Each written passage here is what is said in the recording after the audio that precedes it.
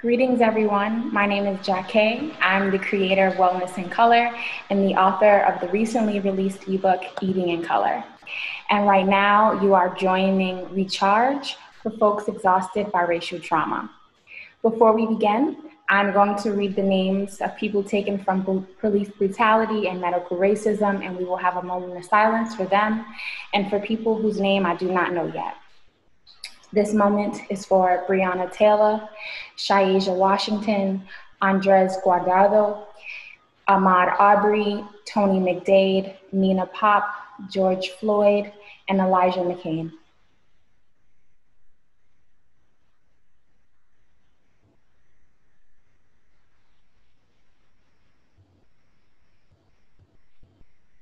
Thank you.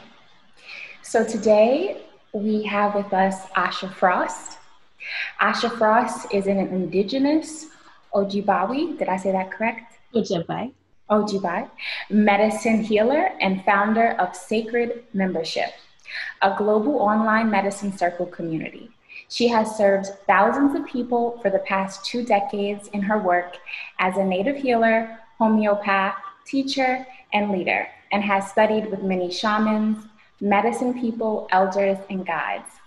Impacted by generational trauma, colonization, and oppression, Asha has committed to a journey to reclaim and remember her roots and medicine teachings. She has specialized in helping people heal through illness, mental and emotional disorders, and ancestral disconnection. Through this work, she has loved seeing people find their own healing wisdom, awaken their roots, and rise into their power. She is currently working on a book titled You Are the Medicine, which will be published by Hay House and released in 2022.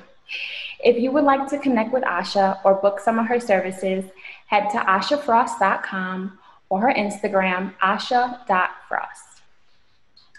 I would like to begin with a land acknowledgement. I am on Muskogee Creek, also known as Georgia.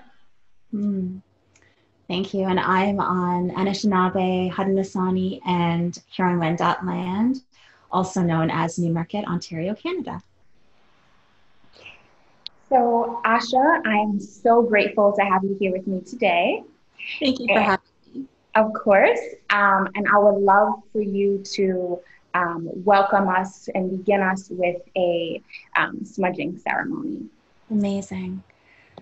So as you were reading those names, I could already feel the healing starting, our hearts opening. So, when we burn smudge and we use the ceremony, it does translate across the internet and the medicine goes far. So before we start, I just encourage you or invite you to place your feet on the floor and to feel Mother Earth beneath your feet and to feel yourself connected to the earth and all things. Those names that you read out, we are interconnected with their essences and their spirits and the harm that has happened. So we're just going to use this medicine to clear and purify and help us to heal from all of it. As you root your feet into the earth, we have cedar burning, sage burning, sweetgrass burning, and a little bit of tobacco in this sage and smudge ceremony. I'm going to use my eagle feather today, and I invite you to close your eyes. May this medicine cleanse our connection to the spirit world. As we invite in the ancestors, Nokomis Mishomis, to all the grandmothers and grandfathers that came before us, we ask that you surround us with protection, with healing, and with the wisdom that you have carried through lifetimes. We welcome you, Miigwech, Miigwech. And as the beautiful smudge burns through and around your energy body, we weave the smoke across our eyes. May we see with kindness and truth. We weave the smoke around our ears. May we heal from anything that has harmed us that we've taken in. We weave this into our throat center. May we speak the truth that is in our hearts and in our souls. We move the smudge down to our hearts, and today we receive.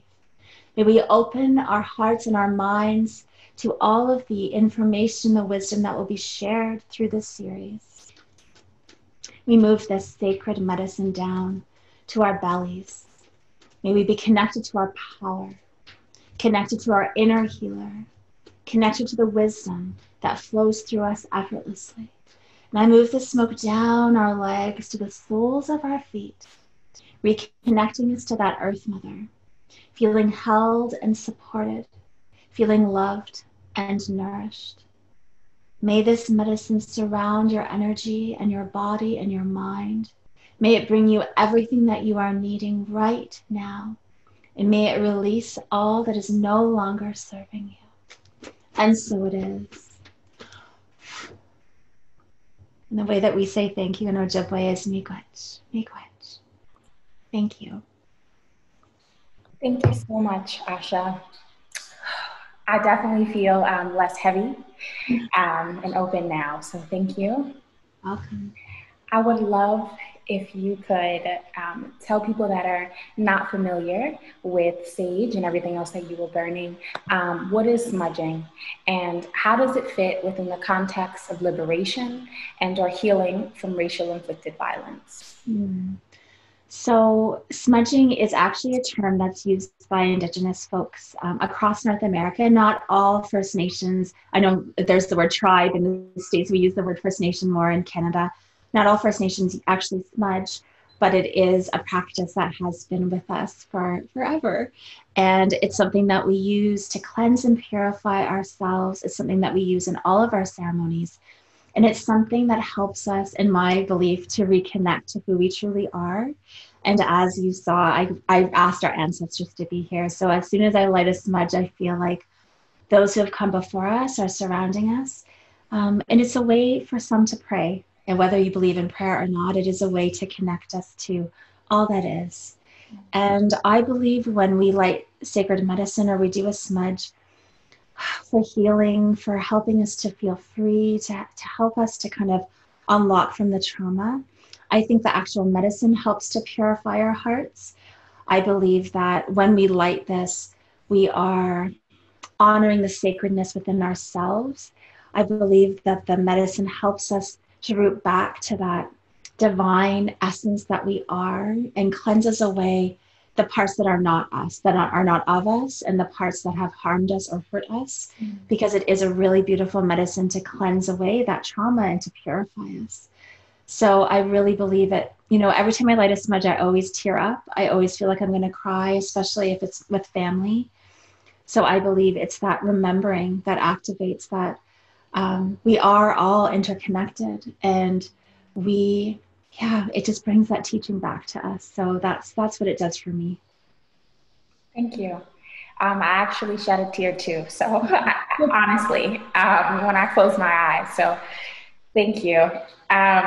You know, I've learned from you as well that intentions are very important when smudging, right? And you actually set the intentions when you let us in smudging. So could you explain to the audience what are intentions? What do they mean? And what does it look like when we smudge our places? Yes. So I believe that intention is important when we're doing smudging because it honors the tradition of where you're taking that from or where you're borrowing it from. I think that keeping that like a sacred ceremony is really important because we have probably seen, I'm sure folks have seen different examples of ways that sage has been used in not a sacred way. So I think that intention brings us back to that. This is a sacred medicine. It's been taken from, you know, people who have been oppressed and colonized, and really truthfully, some of those ceremonies have been stripped away from us. So intention just brings that back to, I believe it's important to set the intention honoring the ancestors.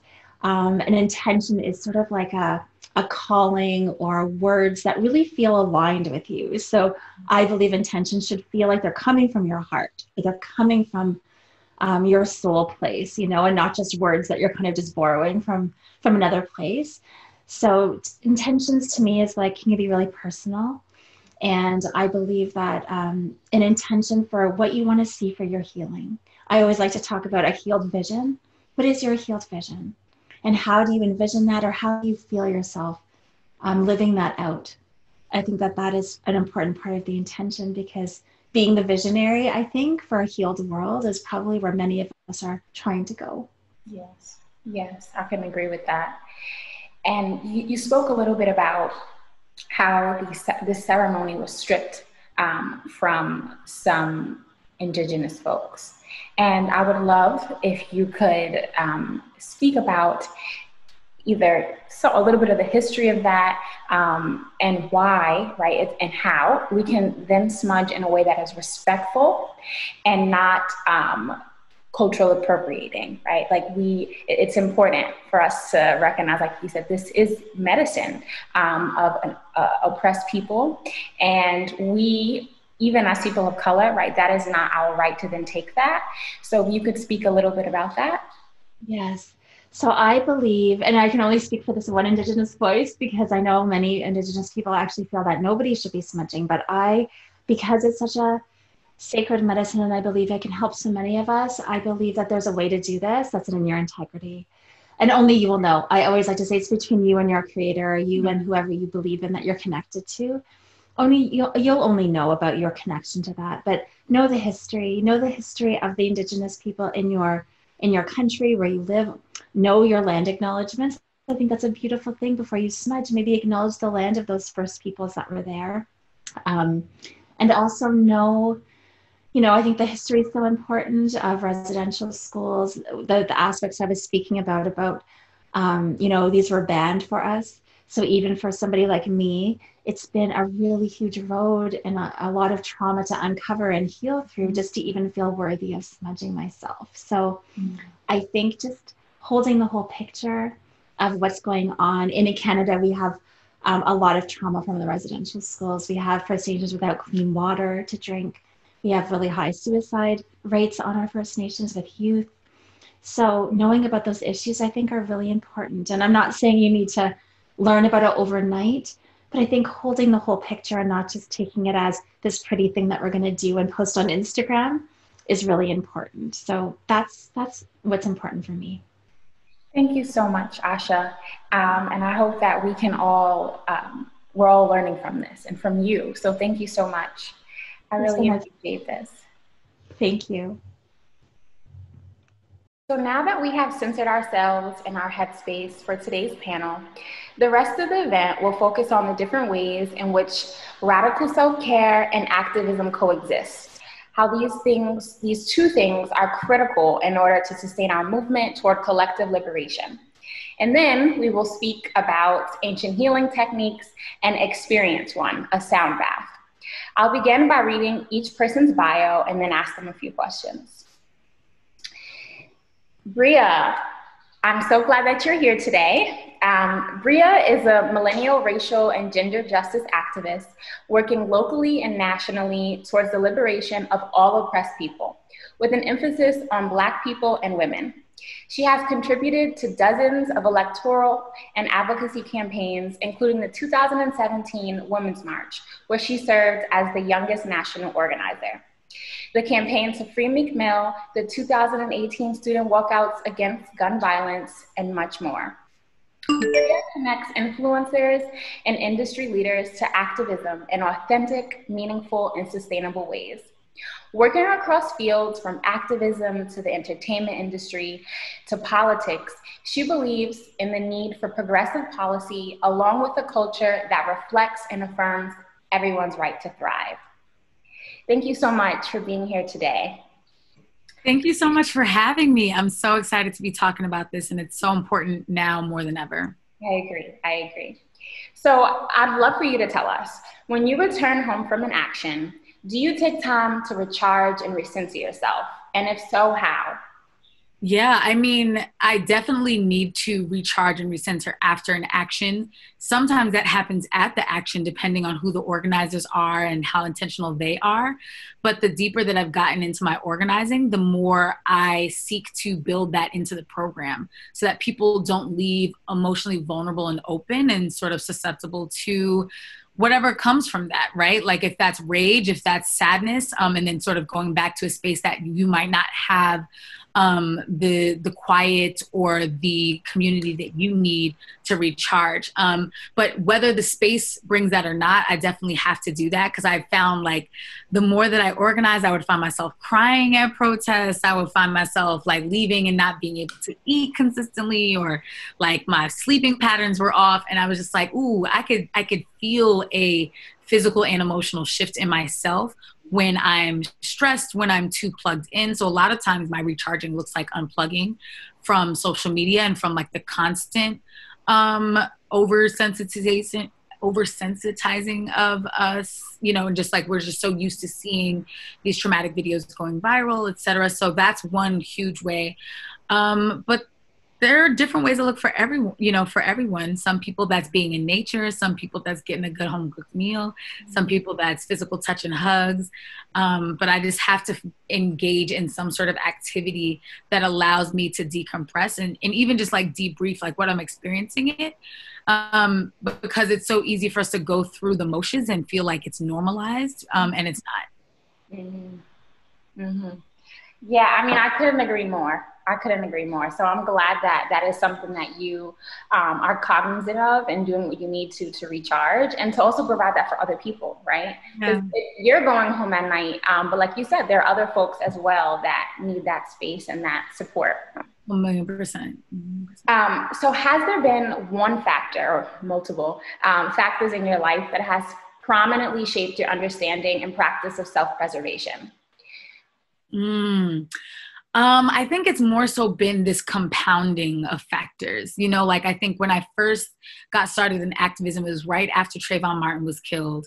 And I was 17 also at the time. So as a young person who was experiencing that happen to another young person, that was what sort of catalyzed me. But I think it was more so the like daily unlearnings and relearnings of me just looking around my community and being like, oh, wait, that exists all around me. And I've just been so numb to it. And so I think all of that sort of reminded me that like, especially, I mean, every generation has their own traumas that they deal with, but I think it's just compounded by social media and the technological age that we're in right now, that we really cannot escape the pain and the trauma of being Black in America, especially when you're also a woman or femme, especially when you're also queer or so I think self-care became really radical in the sense that I began to realize that also another part of white supremacy was wanting me to be too tired all the time, too exhausted all the time. And so it was like, so if I'm winning, you know, in my campaigns, but then I'm coming home exhausted and I'm overworked and I don't have good relationships, et cetera, then like, that's not freedom. And I began to think critically about like what freedom actually looks like for me.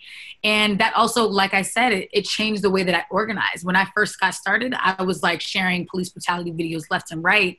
And now it's like, unless a victim of police brutality explicitly asks me for their support in that way, I don't do that anymore, because it's like, I don't want to further traumatize and trigger my community in the process of advocating, right? And like that how we get there is just as important as like what happens when we get there.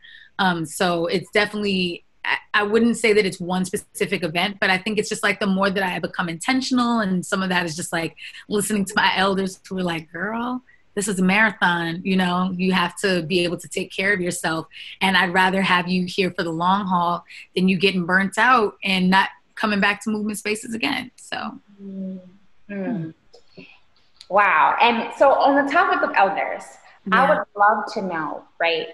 When you think about your ancestors and the people that are either here or no longer here physically with you, right? How do you honor them both in your work and in your self-care?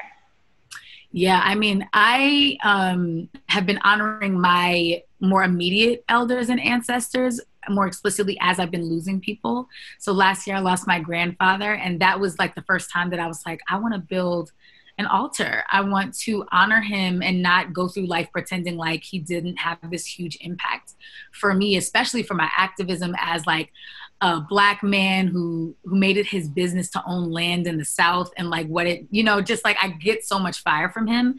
And so I wanted to make sure that I could stay connected. But even before that, I've always used that language to refer to freedom fighters past, right? And I think that it's so important. You know, I think we're often talking about youth being the present and the future, But like eventually youth organizers grow up to be adult allies, right? And like we can't always be stuck in the youth age. And so as I thought about like what kind of elder do I want to be, I also began to think of like, well, dang, what kind of youth organizer do I want to be, and how do I want to be in community with elders? So it changed my relationship to just like honoring that wisdom and recognizing like you don't have to learn things the hard way, and like whoever told you that you did not have those ancestors in their lives. So Mm-hmm. Thank you. And I'm so sorry for your loss. But I'm glad that he is here with you in another way, you know? yeah, yes, definitely. Thank you so much, sis. So Natasha's next. Natasha is a tarot and oracle card reader, a medium, a healing arts and candlework practitioner, Reiki and Lahochi certified practitioner. Her pronouns are she, her, they, and them. Natasha identifies as a Black, queer, gender-questioning femme, divine, feminine twin flame, and a Black mermaid princess. She is here to do this work to aid in your liberation, healing, and our ultimate pleasure. Spirit doesn't want us to be in pain and unhappy, and Natasha uses their craft to help facilitate and assist in your healing process. Natasha has been reading cards and channeling ancestors since she was 15 years old in high school. Becoming the Twerk Tarot Priestess has been a beautiful journey and evolution. They love twerk and utilize it as a means of POC, femme queer liberation. That is also how they see and utilize their gifts. Natasha, thank you so much for being here with us today. So what I want to talk about today, right? I want to acknowledge that some people might not see tarot cards and readings as something that people of color, specifically Black folks, do. And we might have some unlearning to do in that area. So I'm curious, how do you use your practice to affirm your Blackness and honor your ancestors? Yeah, that's a great question. Thank you for having me today. This is so much fun. So all of my practices help to affirm all of the parts of myself, right? So, and in my Blackness, understanding that growing up, I grew up in like, as a, Easter Sunday, Mother's Day, maybe Christmas kind of Baptist, right? And then when I grew up and had my own children, because I'm a mother of two, we joined the AME Church, the African Methodist Church, and really loved being in that environment, being in that community. But also knowing that I love me some Jesus, but it wasn't enough, right? It wasn't the full spectrum of how my body, how my spirit recognized the world. Right. And so and growing up, like, being church sunrise service on Easter, but also having my friends who are Puerto Rican and teenagers and learning about Santeria, right? And learning about the Orishas. And then also being like super in love with Greek and Egyptian and Roman mythology, right? And then being able to see, all of these things layer on top of each other. We call things mythology when we no longer want to give them the respect that they are, right? Like we call, we want to move them away from their deity states and just be like, those are stories. And then getting even older and understanding indigenous traditions, right, of the earth, and realizing that they all fall and layer and marry, especially when you add the African diaspora, right, on top of it. So just like a little bit of a lamb for time thing, right? So you have Ifa, right? That is a West African, which is an African tradition that really honors the earth, the elements, and has a myriad of orishas, which for us, we will probably call deities or goddesses, right? And then we are stolen, we are taken across the Caribbean, Latin America, and the Americas, right? And what you see is that tradition does not die. that tradition evolves, right? That tradition evolves into Santeria. That tradition gets married with Indigenous practice. That tradition gets married with Catholicism, right? We see how our ancestors uses the tools of the oppressor, which is the Catholic Church, to hide their Indigenous practice.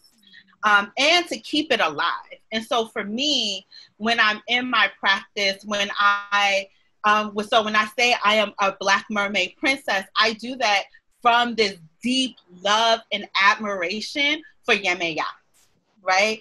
Who I believe has been and always will be with me. Like, and I am a physical embodiment of some of her spirit.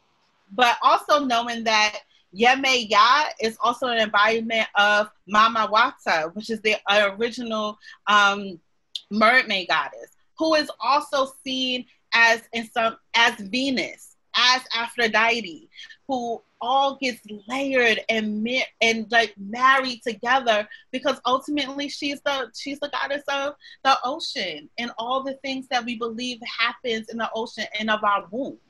And so I get to like be in that space with Yemeya and love on her and know that then she is connected to Oshun, who everybody now knows because of Beyonce.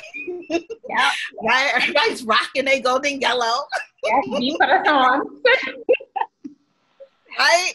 And so it all marries together. So I get to practice my Blackness. I get to practice the diaspora. I get to practice and be in deep connection to my Indigenous roots and into my current roots of the Black Baptist and African Methodist tradition. Because put on some Kirk Franklin right now. Put on. Do you want a revolution? We can do it. Like, you put on something and watch me cry like a baby.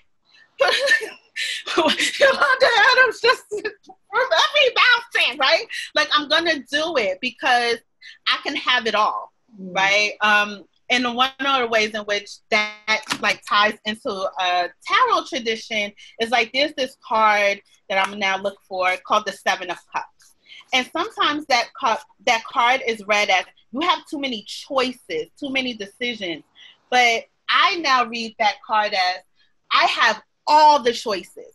I have all the decisions. I have the myriad of the world in front of me, ahead of me, and all roads are open, all things, I have it all, right? Why choose? Didn't Cardi tell us not to choose, to take it all?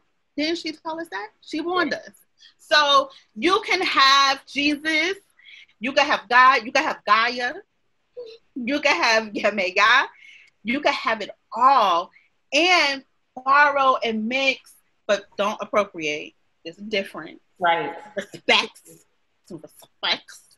right?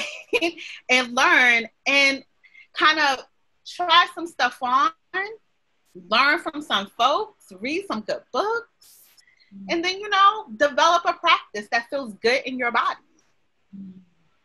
I like that. I actually just learned some stuff. So, but while we are, on the topic of doing what feels good for your body, right? Because this is about what makes us feel good. And at the same time, recognizing that the work that I don't want to call it the work, but the practices that make us feel good also make our community feel good, right? And like self-care is not selfish because as Audre Lorde said, this is self-preservation.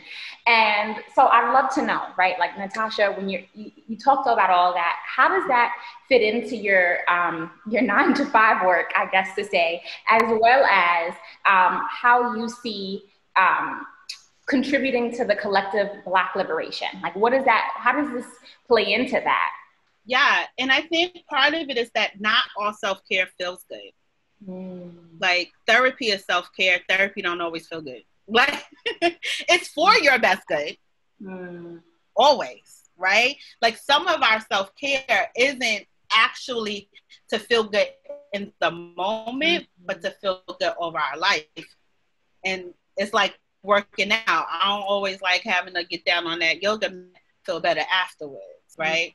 But And at 9 to 5, where I am the director of the New York City Coalition for Educational Justice, where we organize in Black, Latinx, Indigenous, low-income communities around education, equity, and justice and responsive education. It really, one, it helps sustain me, right? Being able to come home to my altar, lay it on the altar. And this is once again, like, where we think there's a dichotomy between the church or religion and spirituality and an altar, right? Like, if I went into a church and I will still lay bare on the altar. Like, you walk up to the front of the church, you lay it bare. The difference is that my altar is right here, right? It's right where I can have access to it all the time, and I could come home and lay it on my altar and know that I will be given something, some kind of answer. So, like, it helps to sustain me. It helps to keep bringing me back into the work. It helps to continue, because look, education just got cut $1 billion in New York City. I need something to bring me back other than vodka. Like you can't just. And so for me, having these practices, being able to do medicine making, being able to put my hands on herbs, being able to put my whatever we want to call them, wishes, manifestations, prayers, but put my heart's needs and concerns on a candle and burn it, is what actually keeps me in the work, because it keeps me connected to the thing that is above me, right? Like, we think about, I had this beef with some of the white healers, right? And it's because, it's like, we're raising a vibration of humanity. And it's like, okay, but you're not going to talk about systemic racism because that's low vibrational. And I was like, but if there is nothing more, like, if we do nothing else on this earth than get people free, then what is the most high? That has to be the most high vibrational ass thing I will ever do in my life. Is to help get people free, help get me free, help get my children free, to be the biggest, brashest, boldest parts of ourselves, right? That is the work. That should be the work of humanity, right? To see each other and to be free with each other is how I stay in the work, and staying connected to my ancestors and knowing that healing that we do for ourselves in the moment goes back both 7 generations, right? So, like, thinking that I get to help heal generational trauma going back 7 generations, going back to somebody who was taken and on a slave ship, right? The work I do now that feels really uncomfortable a lot of times, but also that it goes 7 generations forward, right? To great, great, great, great grandchildren whose names I may never even know, right? That is powerful work. And that is both work of, like, the organizing of how do we get free right here, right now on this plane in this 3D, but also how do we leave something better for when we not even here no more. Oh man, you're making me tear up. Thank you. Oh my, I wasn't expecting to do that, but I just can't help but think about, when you speak about healing generations forward and backward, like my own child, and how and both of you spoke about this, right? But like how I'm currently cultivating practices that weren't encouraged, I would say, right? And now that I'll have something to give her, like, we actively do this together, like I start smudging, and this is what she does. I promise you not. She starts doing this. And I'm like, and she's only about to be 2. So I have a great time ahead of me, but it's powerful. But it's also about all the things that you won't give her, right? Like, you won't. So when I think about how much work, so as a fat Black person, how much work I've had to do to decolonize my own thinking about my own body, right? And so because I don't want my children to then have those same things that they carry about their bodies, regardless of how they look, right? And so if I can heal that in myself, I won't even give it to them. It won't even be a thing that they have to heal because they would have never had it. It's like chickenpox inoculations.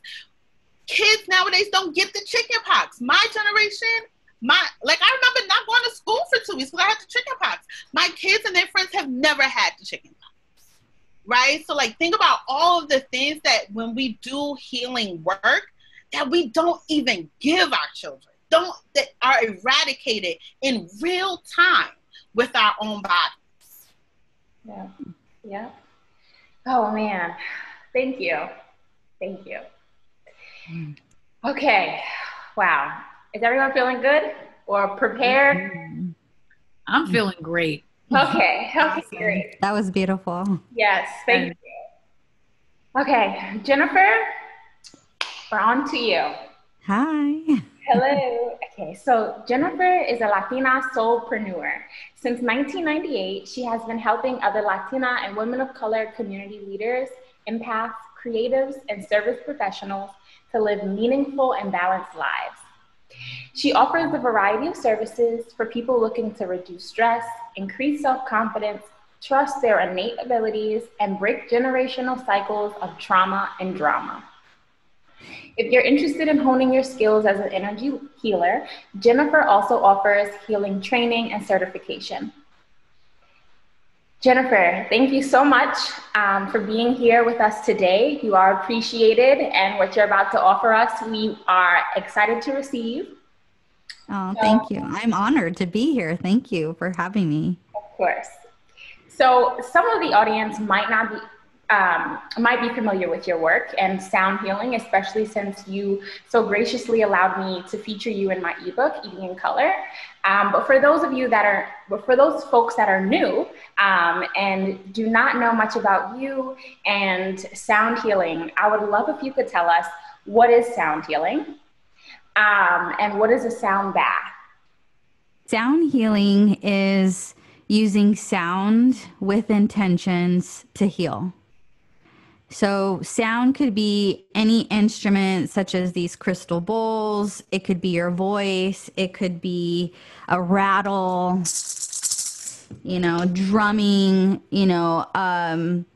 just anything that you want to create a beautiful sound that has some vibrational healing to it or some vibrational intentions can help someone to bring about a healing experience. Sound healing, you can really incorporate a variety of different sounds that will help you to heal an emotional part, a psychological, a physical, a cellular level, the ancestral or generational traumas, our DNA that we're born with, that we come from mother. And so using sound healing, specifically if you're wanting to heal generational or ancestral wounds, incorporating sound healing can really begin to shift your energy, as well as because we're mostly bodies of water, using sound helps to recalibrate and it can reshape our body of water, our earth body, and we can experience a deeper release of letting go. So as Natasha talked about, like doing the work, like is our self-care, it isn't always pretty. So when we incorporate sound healing, sometimes that darker, shadowy, heavier trauma that we experience when we're releasing, when we're healing, sound healing can also bring about a gentle, compassionate, loving experience for someone who is truly going into their shadows, who really is trying to break generational traumas. And just even for like the topic today, those folks who are so exhausted and so overwhelmed, exactly, we have to make sure that we rise above that so that we aren't emotionally, mentally exhausted. So using sound can help to shift and raise the vibration in order to sustain the momentum and the fight to continue for justice. Thank you. Thank you. Mm-hmm. Okay, I really appreciate that. And I think it's important for folks to understand, especially like you said, it could essentially be any instrument, right? So I'm assuming that is in your practice, right? You use instruments that I don't want to speak to you, but that you're comfortable with, right? Would that be a correct thing to say? Yeah, you know, I use a native drum. I use the bowls. I have a crystal, whoa, a crystal singing pyramid here that I'll be using, and wind chimes. So just anything that helps to activate also a memory or just the space to release and let go, a space to go into that meditative trance, in order to help you to find forgiveness and find endurance to keep going. Okay. It's the medicine of sound, just as we would with smudging or with food or herbs, you know, some natural way. Sound is also that medicine for us to keep moving forward. Thank you. And I think, you know, I think about even my music choice, right? And like how that fits into what speaks to me at a cellular level, but also, like you said, brings up certain memories that make me feel good or sometimes feel sad. So thank you. Whenever you're ready, I would really appreciate it if you could lead us into the sound bath. I guess for folks that are listening, it's best if you have headphones on and you are in a more relaxed state, if that is possible. And Jennifer, if you'd like to add anything else, feel free to do so.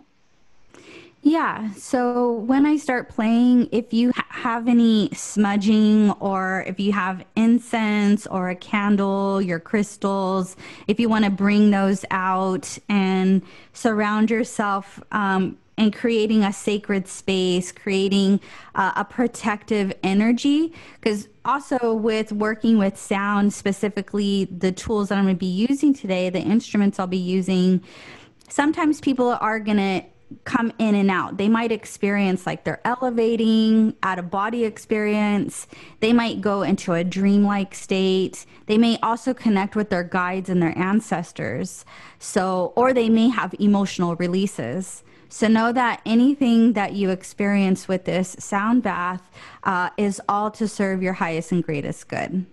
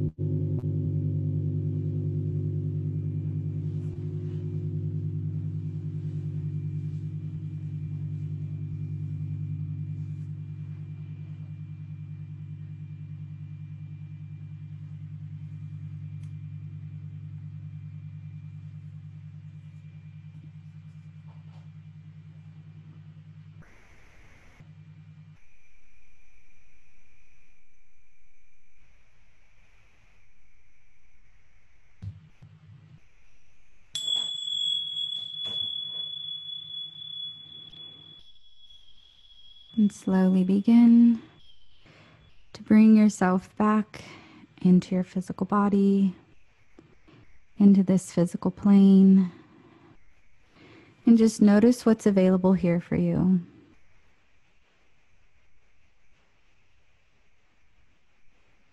If you made any connections with your higher self, your intuitive self, your ancestors and guides, thanking them, being in a space of gratitude, knowing that you deserve this.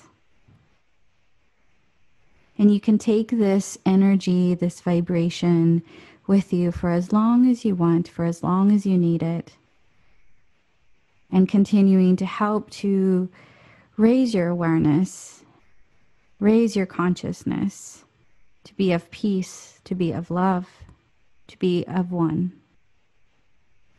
And so be it. Slowly begin to bring movement back into your body, wiggling your toes, your hands, stretching if that feels good. Eventually open your eyes, adjusting to the lighting in the room, feeling more alert, awake, and aware. And welcome back. Thank you. Thank you.